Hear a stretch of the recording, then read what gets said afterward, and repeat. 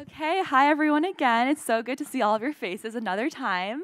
So for our next speaker, we have the president and CEO of Diane von Furstenberg. Prior to joining the company in January of 2020, she served as the chief strategy officer of Jill Stuart in 2019, as well as the managing director of Adeam, a New York-based Japanese luxury brand from 2014 to 2018.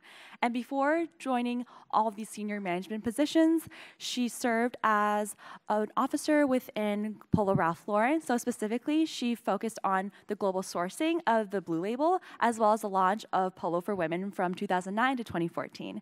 She was born in China and educated in the United States, and she's super passionate about leveraging her multicultural and trilingual background to really help companies scale and grow through establishing international offices, as well as global go-to-market strategies with a special focus on China. So everyone, please give a really, really warm round of applause for Gabby Hirata. Wait, did you memorize that? Yes.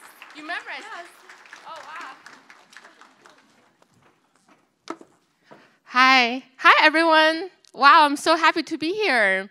I'm severely jet lagged. I was away in Asia, Japan, China, 2 days per each city for like 20 days. So you should take advantage of me being very jet lagged and ask me all the off-record questions. I'll probably give very unfiltered answer because of that. So I actually recently got a promotion as the CEO of DVF, so seeing the president of DVF, I'm just reminded what got me here will not get me there. Every year is a new challenge. But actually 3 years ago, precisely more than 3 years ago when I joined DVF, I was not the president CEO. I was head of APAC, so I was just like mere director, mid-tier, maybe a little bit higher than mid-tier employee. So I want to tell you what happened 3 years ago that got me at 31 years old, you know, looking the way I look, non-white Chinese person, to be the CEO of American legacy brand. And through this journey, I want to tell you exactly what got me here, which is really a modern way to look at design, and a modern way to look at creativity. And then I'm gonna just like open up, we can chat, ask me any questions you want. Give me your ask. I will share my contact information with you. If I can intro you with anyone in the industry, internship and such, I will help you. That's just my mission. So 3 years ago, COVID just happened. I'm from China. I've been working in New York for 10 plus years, but still culturally Chinese, care about people back home. So when COVID just happened, people were dying in Wuhan. I proposed to Diane, our founder, can we have a live streaming? We want to sell dresses. We want to send all of like the proceeds to the schools in Wuhan to help with the kids and stuff. She said yes, and we did live streaming in a crazy way where I had like 60,000 people watching on Alibaba platform.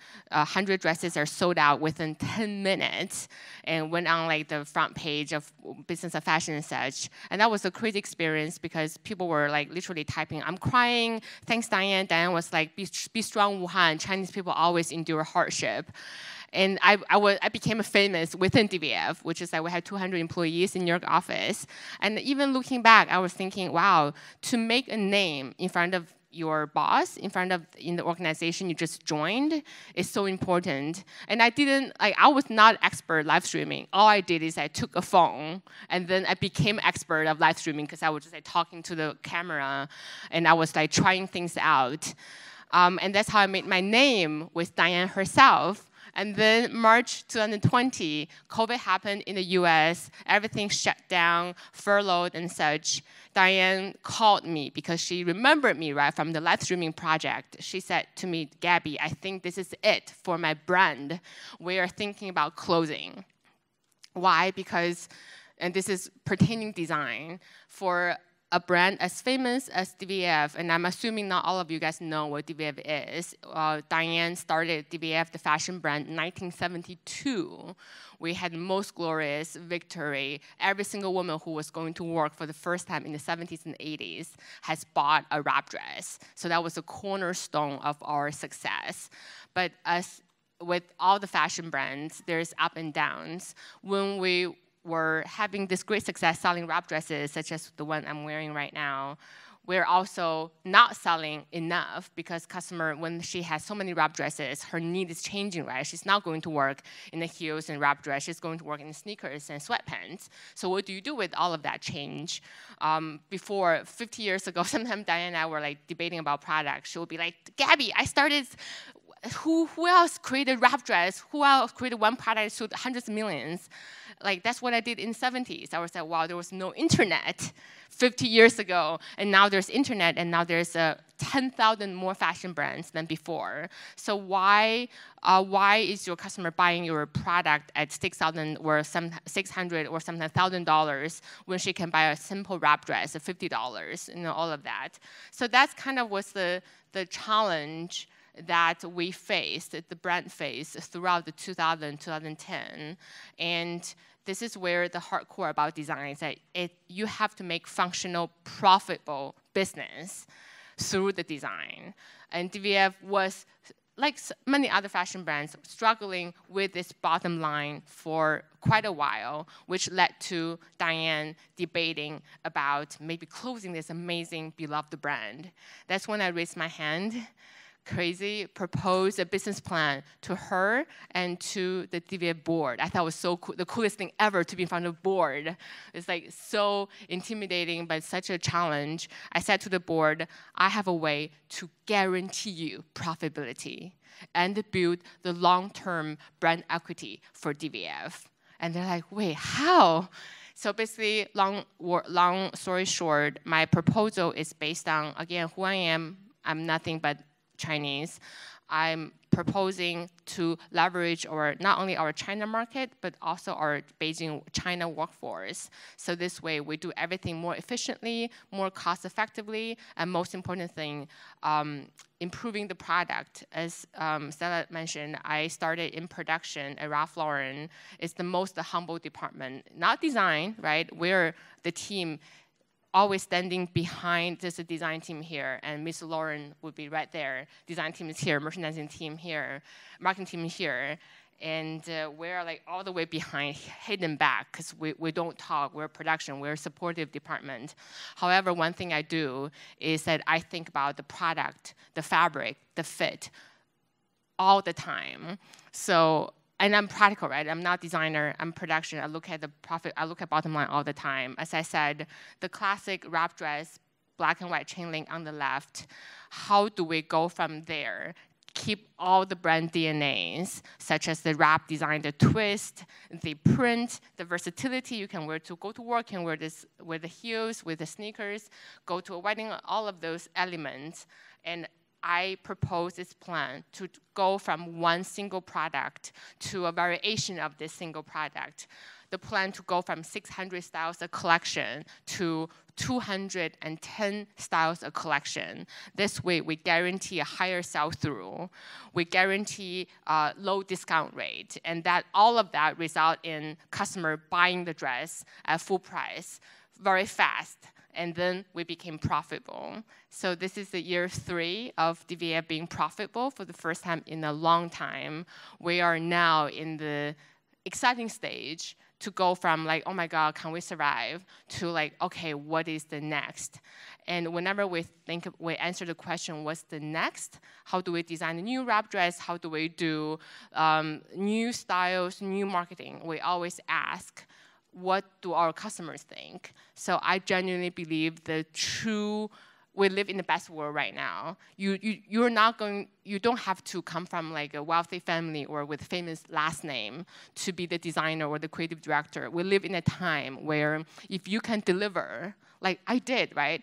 If you can deliver good design, and good design defined by people paying for your design. I always say every single customer who gave me $300 or $1,000, I would be on my knee trying to understand why she gave us the money. Like even for this, like the Abigail, which is the long wrap dress, that she is sorry, we'll call it the dress she's $700. I always feel this unease. Wait, who are we to put out $700 or $800 dress and expect our customer to buy it? And we'll talk about wanting younger customer.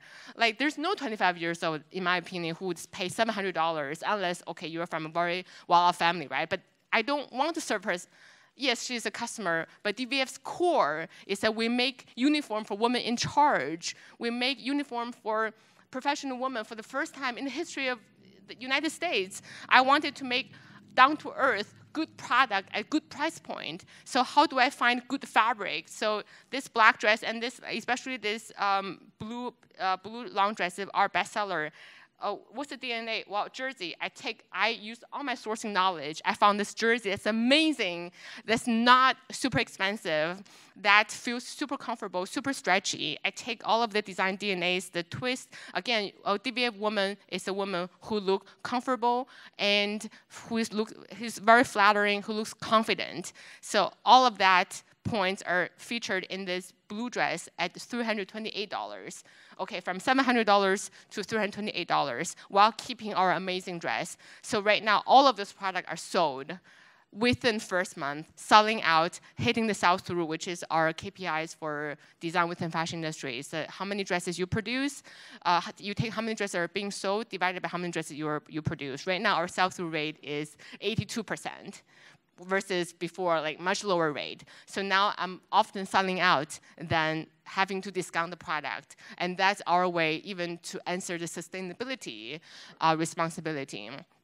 Again, when you think about customers, because I know you guys are not just all product design or fashion design, there's a creative, there's designing for the visuals, the campaign. So when we do campaigns, before we'd be like, okay, we are the tastemaker. We are the best in deciding what looks chic, what looks good. But now we use customer data to inform us. So all of these images, you know what we do? We look at the open rate. We look at the engagement rate. We look at the impression. So that's on our social. So our audience and our email, which is so it's upper funnel, right? You're the audience and then your email, mailers, and then your customers. We look at, are we serving up creative assets for our audience and for our customers in a way that's engaging for her? And if we keep making this maybe like a very wealthy looking, very fabulous socialite girl, and our audience kept not clicking on it, and she really tells us from her behavior, then we know, okay, you know what? DVF customers are not that interested in, like, say, princess, because Diane was a princess, right? That's part of our DNA. She's more interested in the assets where this girl at home hanging out with her friends, or a girl going to work or in the office, or a girl looks very confident in the camera, even though she doesn't look the traditional beauty. So that is how we make those creative decisions from our design perspective on the campaign. So here is like some of the examples. We learned that on social media, people like something very casual, like a bunch of girls hanging out together, and DVF is always about community. So we make those assets that's not like very glossy magazine-like, that's perform a lot better. We also started to, instead of doing like fabulous fashion party, we have things that are like this, which is including like today I'm here. We call it in-charge activations, where we effectively insert DVF into a woman's, into the culture and women's day of life, where we talk to different industry, we get a bunch of women together, we talk to students, we give back to the industry, and this has become a more effective way of us doing marketing, which is not about who I am or who we are as a brand, but as a shared identity. And that includes every team member making the time to talk to outside the industry and outside this, and with the students. And we have now turned this into called in-charge activation, where, as Diane, our founder, taught us, DVF, before we're a fashion brand, we are a mission. Our mission is to connect people, to expand the knowledge base, and to inspire and to eventually give back, to advocate for change. And now for me, I was an international student. In the US, I was told H1B is never a possibility for a fashion industry. Walking through this journey, now at DVF, we sponsor H1B. Well, you have to get the lottery, that's another story. We sponsor H1B. We try to make decisions based on who you are, based on merit, not based on what you look like or based on the socioeconomical family that you're from. We open our door at DVF, which is based in Meatpacking District. So if you guys ever stop by, once a month we open our door to students, especially students from a socioeconomically disadvantaged background or historically Black college. We always make ourselves available to chat with the students and to even give our emails, which is what I'll be doing today. And none of that seemed to be related to make a fashion brand. But just as I said, there's a modern way to do design. There's a modern way to make a creative decision, to make a website, to make social media, to make a campaign, to do marketing. I believe that is the only way for any good brand, any good company, any good designer to be successful. And that's just a conviction that I have. It may not be the truth, but I chose to believe that. And with that, ask me any questions.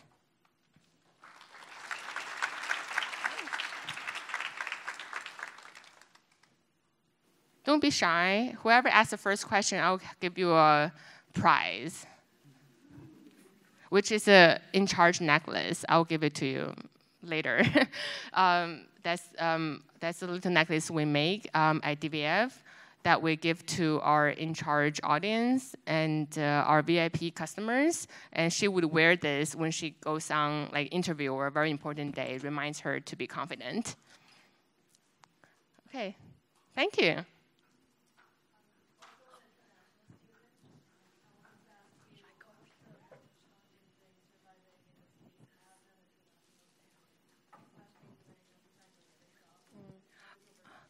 It was the worst thing in the world because I didn't know anyone. I had zero connection when I first came here. And my school, which is a liberal arts college, similar to Princeton, there's no fashion department, there's no design department.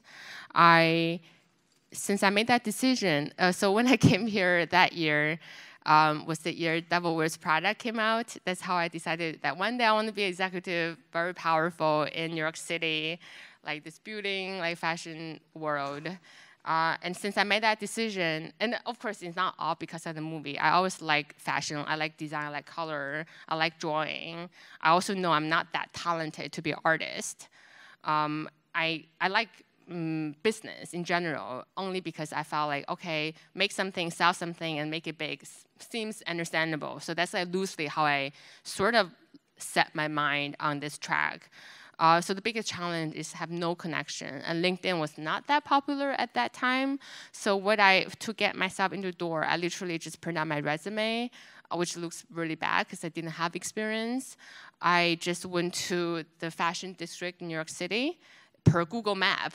No one told me that. I just like per Google Map is a fashion avenue. It's like here, 37th Street, 42nd Street. I just went street by street, building by building, floor by floor, literally, I would go in the building and just go each floor, and every door I can knock on, just knock on it. Sometimes I open the door, it's like factory, sometimes it's a fashion house. That's how I got my first internship. And once I got myself one foot in the door, a little bit easier, but still very difficult. So I've sent out probably over thousands of emails begging for opportunity. I will start with who I am, I'm from China. It's like long. Now if I can tell myself some tips, I would say write shorter cold emails, use a little bit more dramatic, more like value emphasizing sentences, and try to focus on what value you can give to the person you're writing to instead of writing an essay about who I am. No one's interested in who I am. But anyhow, I'll get one response per every 1,000 emails I send. Sometimes I came across an email from 15 years ago in my email box and immediately close it. It's like very traumatizing for me to look at. So now I always have a habit, even though I'm a little bit behind, I'll respond to every single DM on LinkedIn or Instagram. Like I get probably hundreds of requests for connection, LinkedIn. I ignore probably them at this point, but if you're a student, I just automatically click yes. And it's like, okay, maybe eventually I'll get to that DM. It's almost like a therapy to do those work now because 15 years ago was that tough. But the trick is that you just tell yourself you have no option. At that time, I told myself it's no option to go back to China. It's no option to not have a job. So I'll go to the end of the world. I will outwork anyone. So when I get that one critical internship at Ralph Lauren. So that was how I got eventually my H-1B. I literally was the first one to arrive, last one to leave. I was often leaving. I always remember, because in New York City, right, it's like around this time, this internship starts like pre-summertime. I always remember this New York City, that summer air around 11 midnight. It's a bit cool, but it's still hot, because when I left work every single day, that was the internship where led me to be sent to Ralph Lauren Hong Kong headquarters as the only student/employee. And I was the only one who the VPs wrote letter to HR asking to extend my time, because literally if I just left this huge project I was working on, no one was gonna be able to finish it. So my professor had to let me come back to F&M later. So I had all of these exemptions that resulted in me getting that H-1B and a job opportunity after I graduated.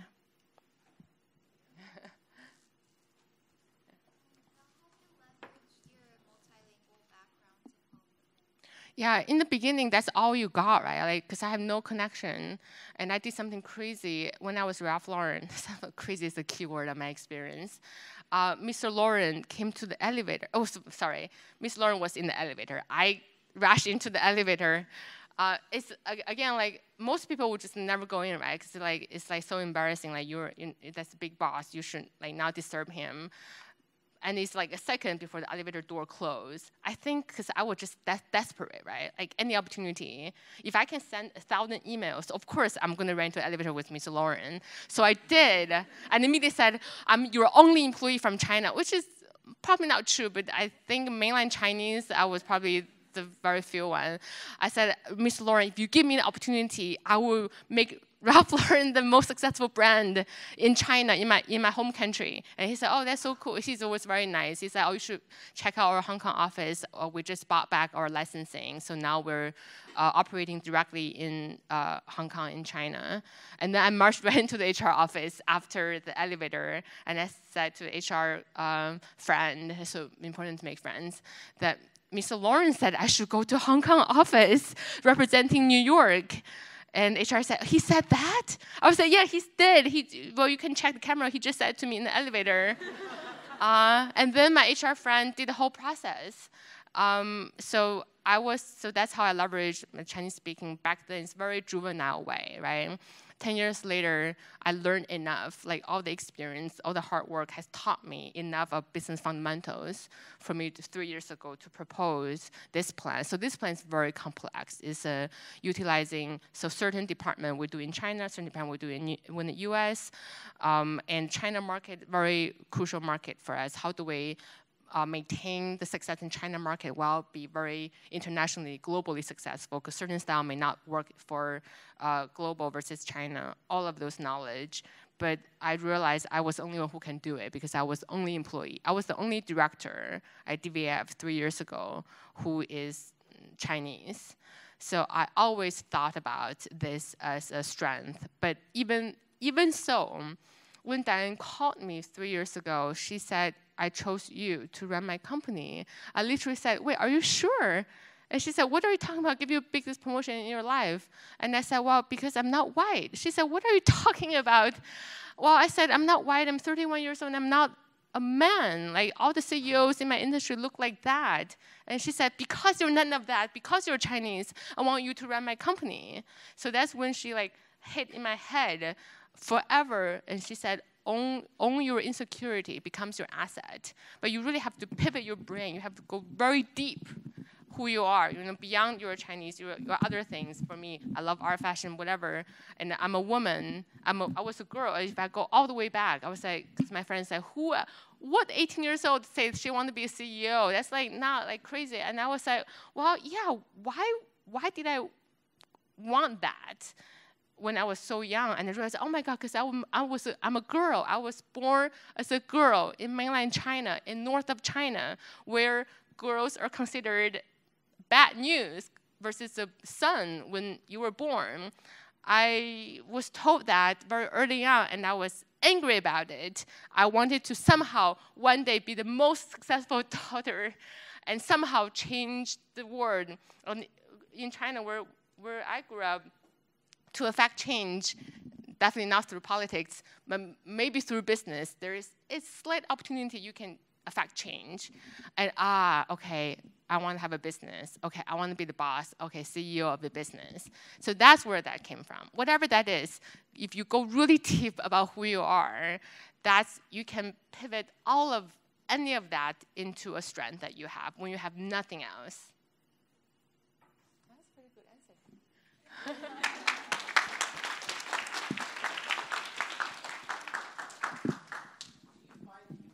Different business approaches? Oh, thank you. Do you find that you have to take different business approaches in different parts of the world? And if so, what are those? Oh my gosh.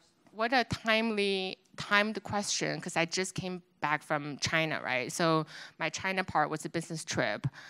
If I talk like what I'm talking to you right now to our Chinese employee or China team, I think they would think I'm like lost my mind or something. Because you don't talk in this like animated way. You're supposed to be quiet, modest, and considerate, and be a good listener within the Chinese working environment. So I kept thinking, wow, even though I am a Chinese, I've lived in the US for so long, I almost forgot how to carry and behave myself. But immediately I pivoted, and in the end, I think I was more like blended in with our China workforce. So I think, yes, you absolutely will, I think, to be very effective in different culture. In Asian culture, East Asian culture, leaders consider someone walking behind a group, like a caretaking way, versus I think in corporate America, a leader is supposed to be more assertive, more like leading in front of a group. So I definitely think of that, especially now we have two workforces, one in the US, actually one in London, and one in China. So in the morning, I would be carrying myself this way. In the evening, when I'm working with a China team, I entirely changes. And I'm thinking, oh wow, this must be like a very unique ability that I'm gonna keep practicing. I don't complain about it. I don't complain about doing 2 shifts during work day when my second shift started at 9 or 10 p.m.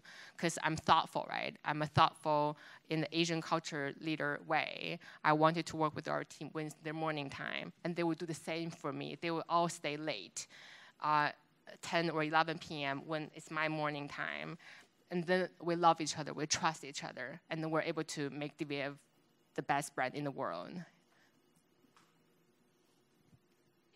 my question is, you mentioned working with a design team, now being a designer yourself. What's the kind of process for that and how you go about it, especially when it comes to like beginning stages of like communicating that vision to them, and then from there the production and then the end result and evaluation you have out there? Yeah, I think I'm mostly proud of how I work with our design team, but if our design team is here, they may not think that, because they would say, oh, Gabby, you talk about customer or being commercial too much. And my best way is that I create a framework for our design team, because I have learned, and I have made mistakes. I was very extreme in this data-oriented way of thinking. Literally, I would do a box, and this is the style you do, blah, blah, blah. And that didn't work, because I realized the best design is that you have to combine math and magic together. So I've learned that I must respect and empower creativity. So instead of telling them exactly what to do, I just create a framework, like supportive system. So literally right now, I'll give you a trade secret. So at the beginning of the season, what we do is that we look at, so right now is, let's just say, spring season. We're designing spring 2024. So we start by digesting all of the selling data and customer feedback for this season and last season, so the holiday last year. With all of that, I was like, okay, out of 200 styles, we have 50,000 customers buying we call like a wrap dress, so carryover styles. And we have another 38,000 customers buying test and learn, like a new style, like some of my styles. Like we never had that before, but we made this and it's successful. So I'll give design team, okay, this, how many is this, how many is it? And I'll tell her, okay, our customers like black and white print. And she buys black and white print every season. Particularly she buys that in spring season because people feel like wearing some print because it's like sun's like warm and such, but she would never go after like crazy print. So can you always give me like 10 styles of black and white print? However, she likes some color, give me some kind of decorative color of black and white print. I'll literally go like down to that detail. And I would say all customers, nowadays there's a trend after pandemic, people like to wear tops or pants, like separates, we call it, not dress. I guess because it's versatile. Like we can make a top and she can wear leggings, shorts, jeans, whatever. So I was like, okay, can we dial it down? Instead of 121 dresses, let's do 100 dresses. Let's do 20 more tops. So literally, this is how we go one by one. So we have about 8 dimensions. When I said category, that's one dimension, and within dimension, different attributes. We have 8 dimensions full of attributes, but I'll never give our design team that. That's in my head. It's my job to sit next to them when they have 100, 200, 300 beautiful sketches. It's my job to sit next to them, help them be like, kind of put them into their different grids. It's my job to say, okay, we are not going to make, and that's what many fashion houses did before or do before. Suddenly, before you realize it, you have thousands of styles of collection. And it's my conviction that our customers don't want that many styles, and our product would just end in the discounted shops. So let's make less. So that's also my job to kind of do that. But in a way, I've learned to tell our design team, not in a way, because I really came to think designers, you really almost like you grab your heart, you pour your heart out to put on the table. So when you say, okay, this style is to be dropped, it's like very hurtful thing to say. So how do we say, maybe we save this out for next season and such. So I learned all of that in the past 3 years, working not just with design team, because that's what I did at Ralph Lauren before, but it's my first time to be the boss of a design team. So I've learned to do all of that. And don't forget, I have my boss, which is Diane herself. She's a designer as well. She designed a lot of DVF dresses. So can you imagine when I tell her, Diane, this dress, we cannot do it. It didn't sell before, so we're not going to do this for next spring. She may be really upset, right? Or she may be like, no, I say, you have to put this dress in. So I also work with her in that capacity. And it's like very educational experience. Yeah, go ahead.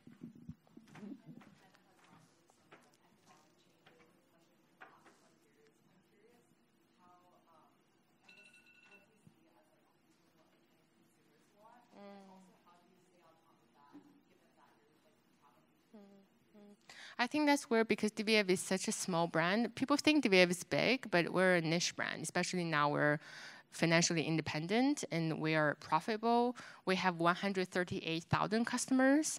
That's not that many if you're thinking that's like many compared to Coach or like Michael Kors, that type of thing. So the reason I say we don't have that many customers is that we have a very sticky, small community. And if you love DVF, you really love DVF. What we have seen is the bestsellers in China versus in the US versus in UK are pretty much the same. So for a woman who buys DVF, she wants to look feminine. So that's always #1 criteria. She wants to look like she's okay with people looking at her because it's print. And she likes jersey fabric. So we realize if we do our job well, which is producing high quality, affordable, feminine dresses or separates, the Chinese customers will just buy it, same as New York customer. But however, there are certain caveats that true, like Chinese customers want. For example, it's still relatively formal environment to go to office in China. There's still kind of like such a fast rising middle class where she wanted to buy that one dress she can wear to work, she can wear this to like girls' night out after, and we try to hit all of those value proposition in the one product, and that is how we deliver based on for our China market, which is value proposition based, which is very similar to here, but here there's a little bit more emotion. Like we make something like if you just fall in love with that dress, you buy it. In China, customers are like very calculated. Like they think it through like very intense process. How do I stay? I every 2 weeks, you can find me in our store. Every Friday afternoon, every 2 weeks, I will be servicing customers in the store. I did that in China too, which is like so cool. Sometimes they can recognize, sometimes they don't, and be like, "Wait, do you work at DVF? You know so much," like, because they can tell I'm not like a retail staff, and they're like, "What department do you work at?" And I would normally say, "Well, all of the departments," and they're like, "What do you mean all of the departments?" And then our store manager would be like, "Oh, she's the CEO of DVF." And customers say, "What?" And sometimes she would buy a lot and we'll like take her to our office like for a tour, which is a humbling experience. I think maybe I still don't look the part, whatever.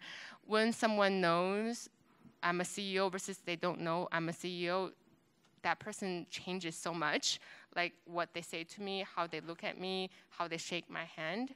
So I'm forever humbled, and I think remembering that title is a thing. If people treat me so much nicer because I'm a CEO, all I would remember is that I'm going to treat people, everyone, as nicely as possible. It's hard sometimes because I'm like being treated poorly before she knows I'm a CEO, and then she knows and she treat me nicely. Yeah. Thanks so much for being here and sharing your story. And kind of jumping off of what you were just saying, I'm curious how you kind of have tried to handle these perceptions around female leadership and like kind of being assertive but still being warm and friendly, and also kind of code switching, which I think you mentioned, and how I know it's like a very exhausting thing, so how you kind of try to handle that and recover. I think I have several layers, right? There's a gender thing, and there's a race thing, and for me, there's also age thing. So I definitely often felt, nowadays a little bit better, but when I first had this job 3 years ago, it was really tough, where I feel I enter a room, I'm like always like not experienced enough, and doesn't look the part, and also being a woman. And then I'm very lucky because in fashion industry, there are enough leaders who are women, maybe just not a CEO position. I'm also lucky that I felt very supported by Diane and the board and by our team, and I think by our customers. I think about all of them very deeply. And somehow just like naturally happened, I definitely feel pretty comfortable. Like coming here, I definitely was not nervous at all. I was like very excited to talk to you guys. I remember first time I was on the stage talking to an audience, I was so nervous. I was like, my hands were shaking. And all I know is that 3 years later, my hands are not shaking anymore. I felt very at ease with you guys. And what changed? I think practice. Like I have had this job for 3 years. I think as anything you do for the first time, you're gonna be nervous because you just like don't know how to do it. If you keep going at it, eventually you get better. For me, practice the muscle. Like in the U.S. work environment, I dial up my maybe corporate America assertiveness, and when I'm working in the evening time or working in China, I dial it down. I dial up more than being humble, modest, and being a listener and just being very thoughtful. The more I do it, the more I don't even think about it when I do it. I think, yeah, practice. But you just have to, in the beginning, push yourself out of comfort zone. I just remember that. I think I was a student at some kind of this conference, and when they asked, "Oh, anyone has a question?" You know, your heart is pounding. You're like, I kind of want to ask a question, but oh my God, there's so many people here. What if I don't ask a polished question, or English not even first language, right? I just remember when I was a kid, I always like try to push myself. Like, no matter what, I'm gonna make a deal with myself. I will raise my hand and ask a question, even if it's a stupid question or not smart question. So I remember using that push as a practice in the beginning, whatever works for you.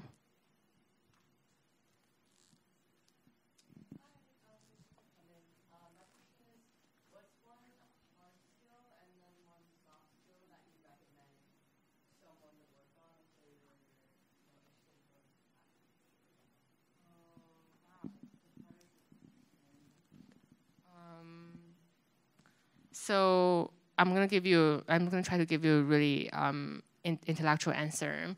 So most people are going to tell you, oh, there's so many departments or functions in fashion industry. Depending on which one you go, the answer is different. But if I think deeply, you can roughly categorize any jobs within fashion industry into two types. One is the creative, which is like design, like making the pictures, the campaign, or like product development, or picking the color or print. They're like creative, where it's like you kind of sit there, you make something pretty. And then all of other jobs categorized into business case.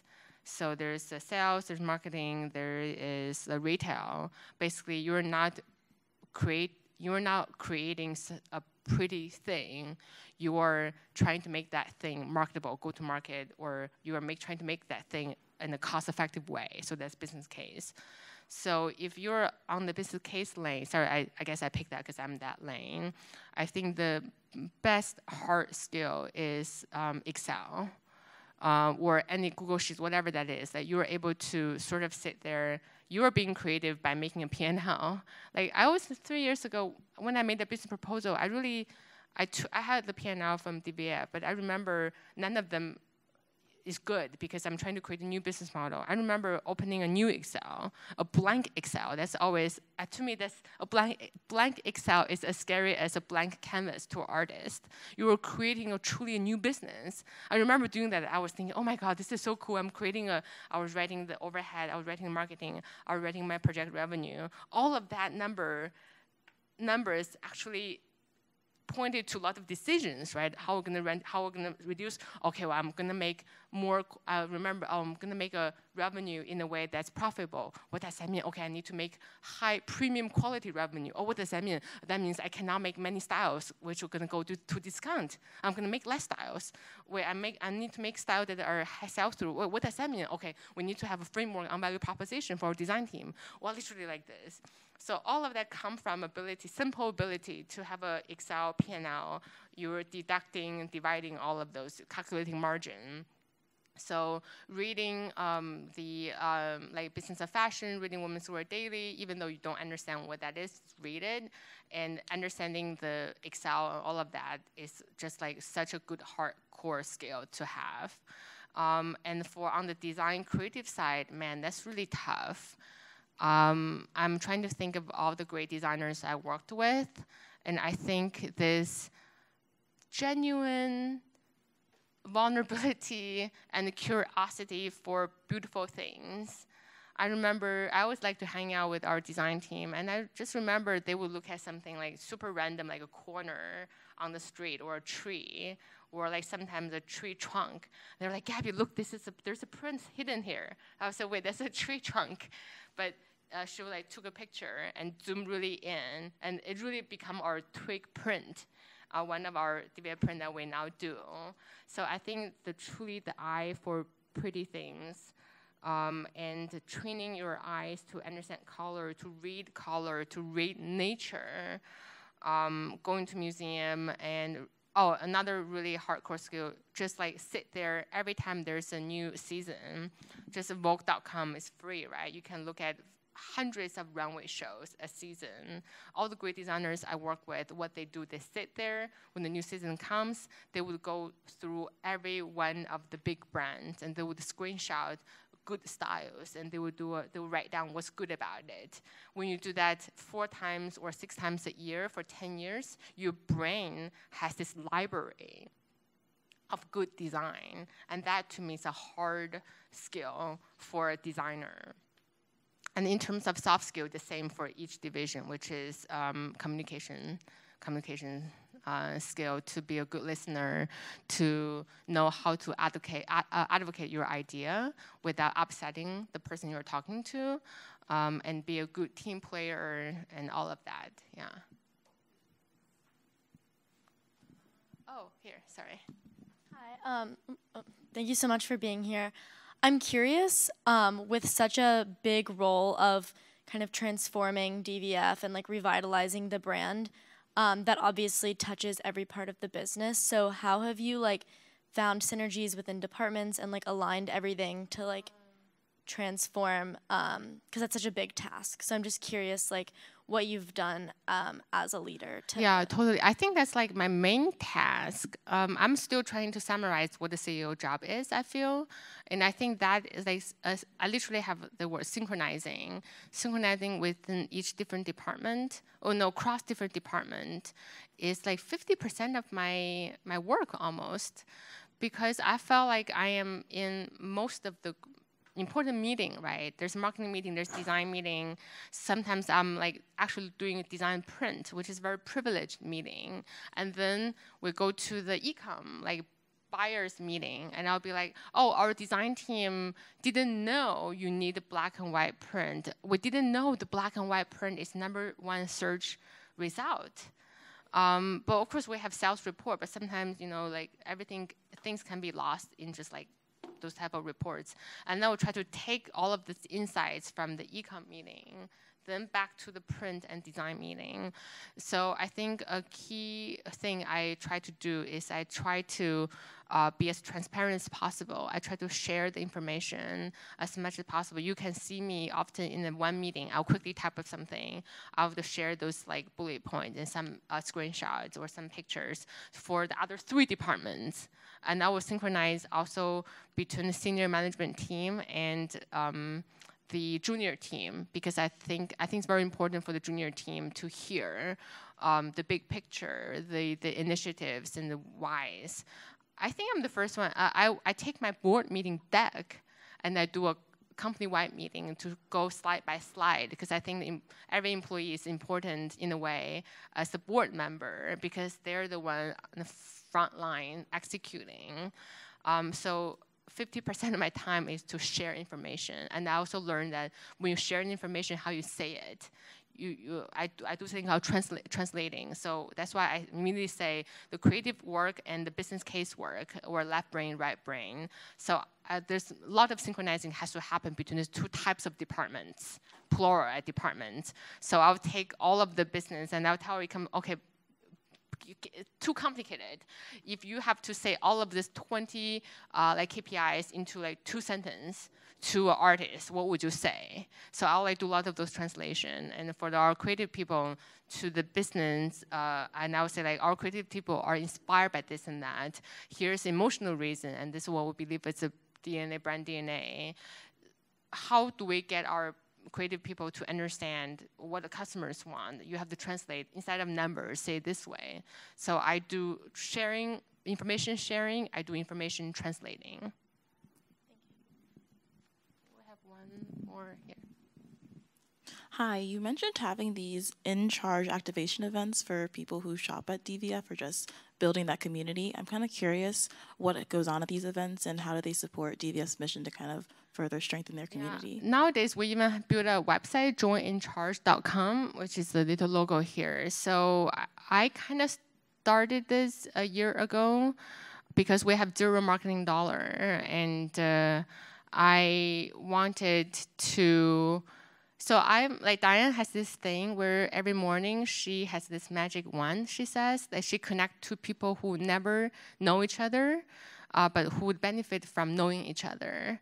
So often she give that magic to me. Like I would be like, Bob Iger's my role model. I wanted to build DVF like Disney one day, and she would be like, Bob, please meet Gabby.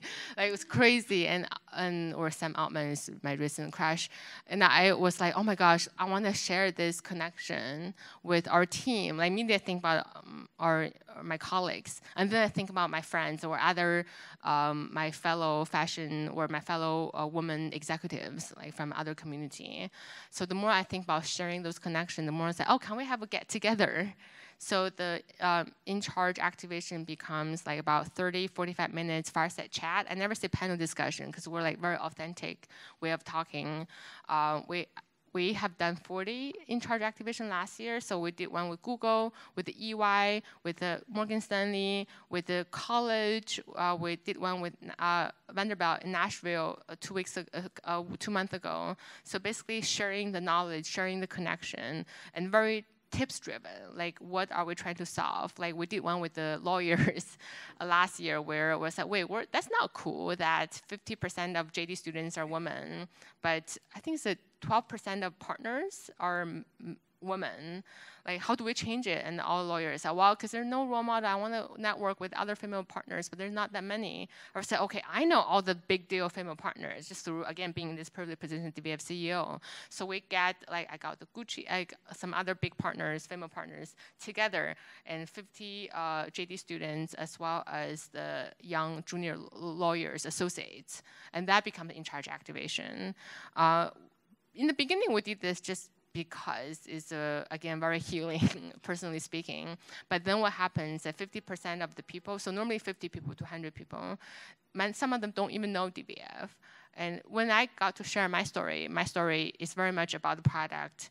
Then when I talk about product, it very much make people intrigued that they want to try on. And then end up becoming like a sales KPI as well. Like out of 50 people, 10 women would buy DVF in the end, and then become our customer. So in charge activation, we have no budget. We don't hire anyone, just us. Everyone volunteer. But now it becomes a thing that we have a little bit money. So we're trying to roll it out a little bit more. Thank you. Oh, I think that's, yeah. So fund me. Oh, sorry, one last question. Well, first of all, thank you so much for being so transparent about your experiences. My question is, so like based on what's like going on in like the fashion industry with like fast fashion and it being so profit driven, I'm curious to know what sort of is like DVF's approach to like sustainability. Produce less would be the #1 thing that we're doing. The 2 thing we're doing is that we are now using 2 environmentally sustainable fabric called EcoVero. And because most of our fabric is printed, which takes a lot of water. So we partner up with our factory to have a filtration system so that 85% of water can be reused. But all of that, I feel like it's not as significant as some like a bigger fashion group like Adeam. When they have a lot of money, they can invest in a lot of those practices. So where I end up talking a lot, which I did a little bit today, is having this metrics, having this data-oriented approach to make less product and to make product more accurately. I think that's where if I can do one thing on this topic, I want to do more about how to make less and make things more accurately. Therefore, to resolve one single biggest damage that our industry does for the planet, which is inventory, or like just like going to the trash and stuff. Thanks so much. So you can find me on, I was going to say LinkedIn, but I'm so behind, I give up on killing that right dots. But you can find me on Instagram. Instagram DM, I do handle 100%. I also post a lot of like behind the scene, literally like in DVF headquarters. So you can find me on Instagram, just my name, Gabby Hirata. I think it's very obvious. I think my description, #1 fan of DVF or something. But yeah, DM me if you have an internship or a request, or if you're trying to get into the creative design industry. If I can help you, I will try my best to help you. Thanks for listening.